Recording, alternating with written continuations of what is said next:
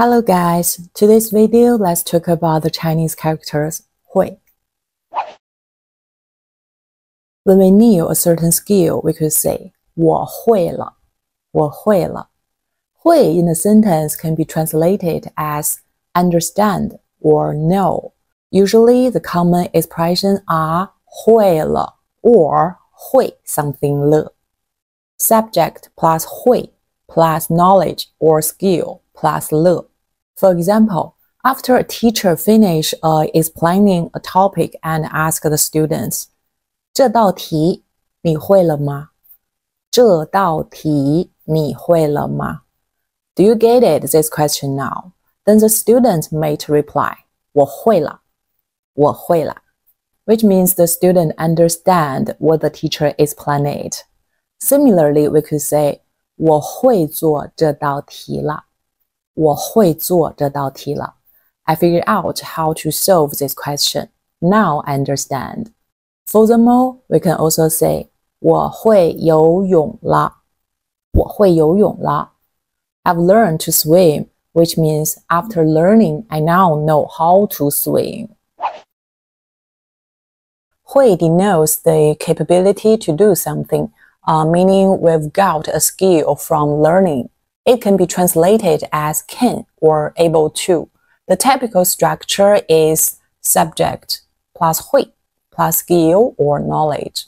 Just so you know, when we refer 会 to skill or knowledge, we are talking about what we learned, not ability since we born with, such as the ability to see or hear.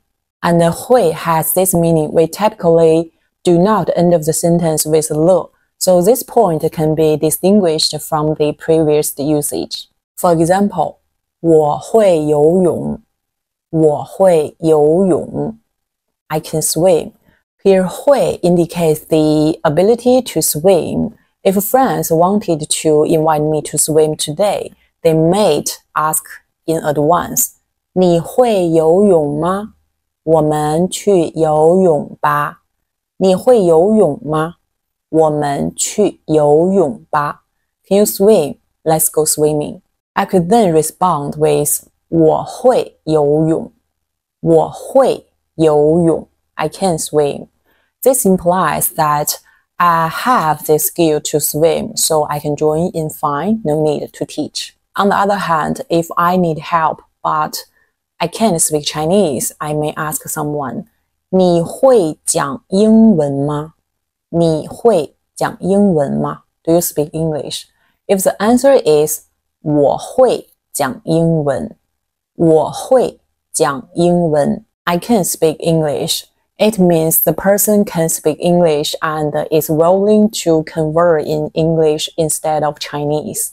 In both cases, 会 signifies a learned skill or ability.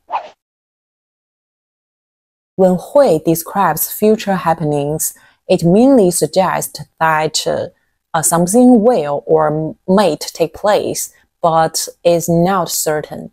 For this meaning, 会 can be translated as might or will in context of uncertainty. The sentence structure is subject plus 会 plus verb or situation. Let's see some examples. 明天会下雨。明天会下雨. It might rain tomorrow. Indicates that based on some signs, there is a possibility of rain tomorrow, but maybe not.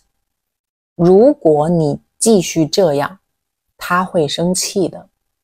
如果你继续这样，他会生气的。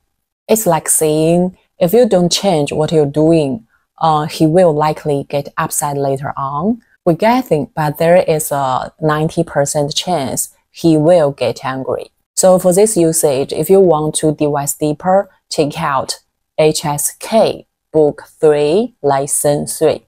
Find more. So this video, I wrap up 3 usage to use 会. I hope this is helpful to you. Then see you next time. Bye bye.